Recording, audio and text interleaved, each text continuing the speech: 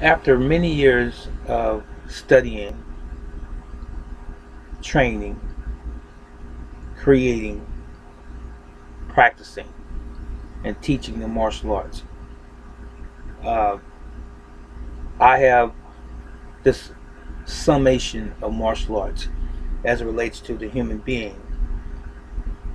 When I was in my younger years, I would have people uh, come to me sometimes and ask me, why did I teach violence, martial arts specifically? And I said, I'm not teaching violence. I'm not teaching another human being to be violent or giving them the tools to hurt another human being, intentionally, or just not being warranted. And I have had potential students over the years as well who were younger, who had parents, and the parents had other relatives say, why don't you allow your daughter or your son to take martial arts? And then the parent will respond sometimes and say, I don't want them to go out and try to beat anybody up or become a bully, or I don't want to teach them or have him teach them how to fight or teach them violence. Now, these types of responses come from individuals that are unlearned as it relates to martial arts. These individuals watch too much television. They don't use critical thinking. And what's really ironic is that these same individuals that say that I don't want to learn, violence, or I don't want my children to learn violence or how to fight because I don't want them to be too aggressive, these same individuals will call the police if there's an intruder in their home. Guess what? Someone who has the potential to be violent, a police officer. They carry weapons. They can come in numbers. They have guns. So what's the difference? And why are you calling the police if you don't believe in violence? Because it could potentially lead up to violence. Is that correct? Yes, it is, of course. So, what is this stigma about martial arts being violent? Well, let's look at it from this standpoint. We live in a vast world. It 7.5 billion people on the planet. Everyone is not nonviolent. There are some very violent human beings on planet Earth. There are some people who have no sympathy, no compassion for humanity, would have no problem taking another human being's life. They'll take a hammer to you, a knife to you, a sword, an ice pick, or a gun, or whatever other weapon, and they'll take your life and not lose any sleep. These people exist. So, if you or a loved one who is nonviolent encounter the individual that I just described, how would you handle that situation if you had no weapons? Or if the police were not there? Or if no one else was there to intervene or stop it? How would you handle that situation? I learned an expression a long time ago from my mom and my grandparents. It's better safe than sorry. Certain situations. It's better safe to carry a gun or to own a firearm or to own some weapon than to be unprepared. It's better safe than sorry that as the winter progresses and you have snowstorms and things of this nature, to have extra blankets and flashlights and batteries and food in your pantry and so forth than to be caught without.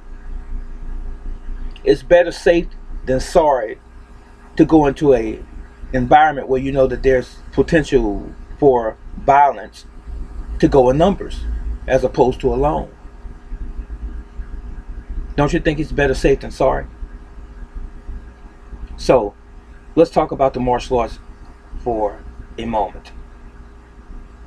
Virtually every older martial arts style or system came into existence to protect the existing village, the existing province, country, city, state, or whatever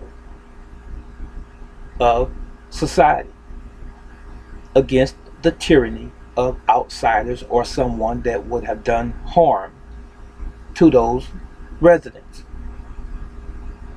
If you lived on an island, if you lived in a town, if you lived in a city, and there was the potential always for someone to rob you, try and rape you or your daughter, your child, or to do harm to you just in general, martial arts came into existence to protect the existing societies. That was the purpose of martial arts. Thousands of years ago, hundreds of years ago. And in modern years, over the past 50 years or so, 100 years, many other martial arts styles and systems came into existence, and they generally pushed more towards sport in recent decades, I should say. So getting back to the original premise of martial arts, it was to protect. It was for self-defense. Now, yes, there's a plethora of martial arts styles and systems across the world. You have them from one corner of the planet to another. There's martial arts styles and systems in Africa. You have them in Central America. You have them all over Asia, Korea, China, Japan, Okinawa, Taiwan, Thailand, Cambodia, or the old Cambodia and so forth, Laos, wherever there are martial arts historical systems and styles across the planet.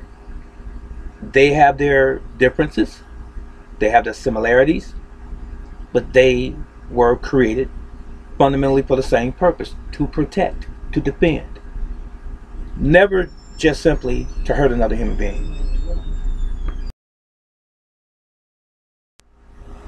When I began martial arts as a child, the first thing that I was taught and told was to never take advantage of my skills. Never use my newfound skills to harm another human being. Never use them unless it was absolutely necessary and it was only for self-defense. And I have taught this for 35 years plus. You never use your skill or your set of skills to harm another human being. Only use just enough to defend yourself, and once the situation has ceased, you cease. You go no further than that. So this is one of the great lessons that martial arts teach you: temperance, self-control, or it should. But there are individuals that don't follow or abide by this rule or this principle. These individuals are renegades, or they're just simply something else. They're not true martial artists. I don't care how skillful they become. When you abuse that which you have learned, then you are an abuser of that particular craft. So martial arts is something that teaches you, encourages you how to get along with your neighbors, how to exercise restraint, constraint, how to avoid a situation by verbally trying to discharge the situation or verbally trying to redirect in a situation that could potentially end up in a physical situation. I don't want any trouble, because you know what you're capable of doing. Now, there's a lot of wannabes in martial arts. There's a lot of people who think that they're good in martial arts, but they don't put the time in, because it is a matter of blood, sweat, and tears if you're serious about your particular art or craft. It is something that you live, you breathe, you sleep this thing called martial arts if you really are a martial artist. It is not a hobby. It's not a pastime.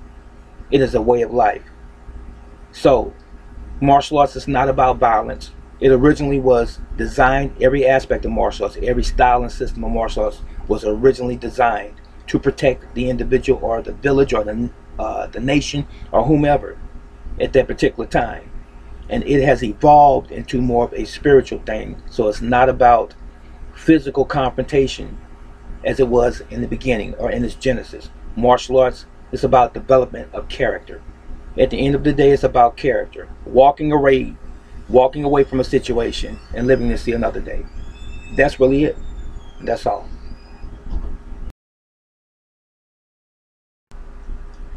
I wanted to sort of reiterate what I was saying, that martial arts is a way of life. And I want to say this. We must realize that there are many things that make us whole and complete in this world. And everything is important. We must not just simply provide shelter, food, and clothing for our families. We should also provide physical protection for our families. One of the greatest mistakes I think that we as human beings make is that we assume that a third party or some other entity's responsibility is to protect us. Fundamentally, that job rests upon us as individuals. You have a lock on your door at your home, your front, your side, your back door. You have locks on your windows. Some people even have bars on their front doors and back doors. What's the purpose of the locks if it's not to protect those that are inside, within? Now, if someone were to violate that space and they were to get through your door or your fortress, as it were, and invade your home, what would you do? Succumb? Give in to? Allow those intruders to come in and just take over, rape and or kill your family, and even you, take you away from your family? We have to think about these things, and not just simply think about them, but we have to act upon those things and be proactive as well. You should have a weapon in your home, or maybe several weapons in your home, depending on the construct of your family, how many people live there. The scripture says that a man that won't provide for his home is worse than an infidel. And even if you are a single mother in a home without a father, you must bear this in mind as well. Protect your family in every regard, every respect. I outlined shelter, food, clothing, and so forth. Even spiritually, you must give your children, your upcoming children that you are raising, that's in your care, your protection, you must give them some values about life so that they can better see how to navigate in the world in which we live. You must teach them how to look out for potential danger, individuals that could potentially intend them some sort of harm. So I know I'm rambling on a little bit, but it's okay. I have no problem rambling on when it's something that's of value that I'm sharing with you. So I began this conversation about being able to protect yourself and what martial arts was really all about. And it's not about violence. It's about protecting oneself, one's family, those that are weak and less capable and are able to protect themselves. That's what it's all about, but that's never going to be the initial thing. It's never violence first. And then you don't walk around going for bad, saying, I'm a black belt, I'm a fifth degree, I'm a master. You don't do those types of things. People, for the most part, know when you are genuine. They know when you are legitimate. They just judge you by your character.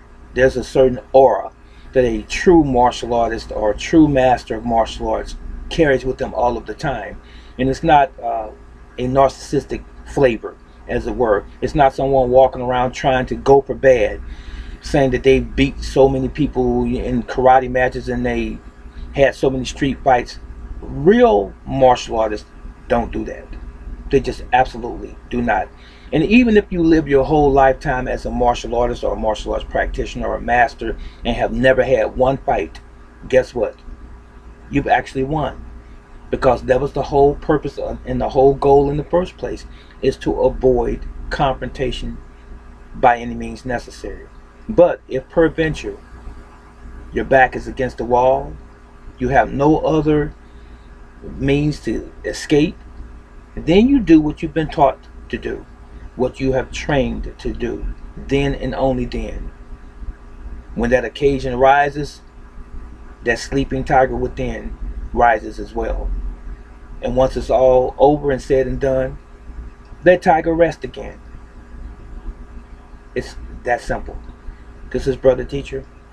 I hope that this was of value to you and that you have benefited. If so, please like and share this video with other people that you care about, because I may not always show you physical videos. Some of the things that I tell you, I just want you to use this up here. I want you to think.